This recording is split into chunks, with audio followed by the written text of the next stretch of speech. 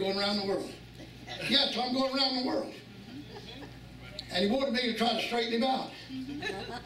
But I realized that God had to talk to this fella.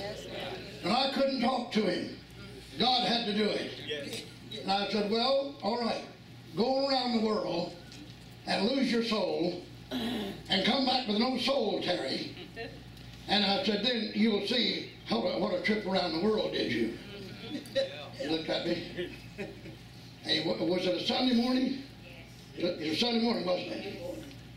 Well, that Sunday afternoon, what I couldn't do, that God of heaven did. Terry Harrison walked in this church, and Terry Harrison came back to God. And Terry Harrison has been with the Lord ever since, and has never turned his back on it. Praise the name of the Lord. Praise the name of the Lord. I'm telling you, let's all reach up and let God take over the church.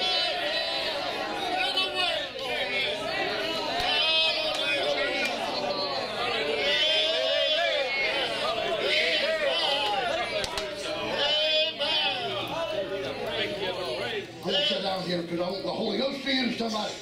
Song or praise or testimony or whatever. I'm not going to receive the offering. That is, we're not going to receive the offering at this point. But I'm going to trust you before this meeting's over.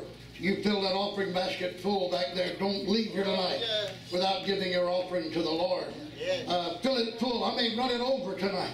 I'm going to trust God for that. I'm going to back out of here. I'm going to have the offering. I want to just go that pattern. I want God to, it may be that some of you that haven't, I don't know who it is I'm talking to, but some of you that haven't said, done, maybe, or somebody that has, I don't know where God's going here.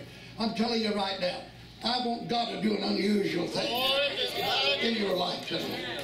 And if you're sitting back there, you've got a little thing going.